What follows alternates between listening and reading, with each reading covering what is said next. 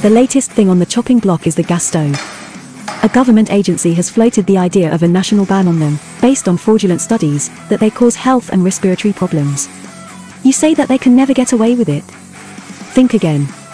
Regulators are unbearably powerful. They have every intention of carrying out their wishes, and they enjoy every minute of it. They have disdain for Congress and scoff at your protests. They believe they alone are in charge and you have nothing to say about it.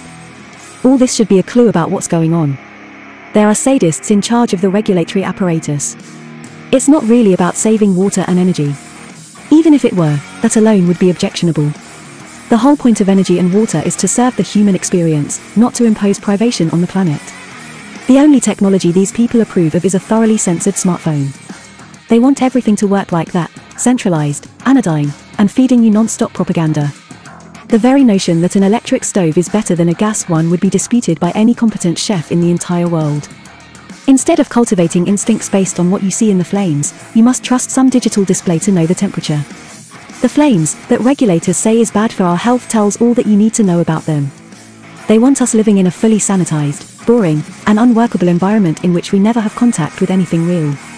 Do you see what's happening here? It's all deliberate. All the things we love and that make life grand are being taken away from us. The larger truth here is that this war on civilization has been going on for decades.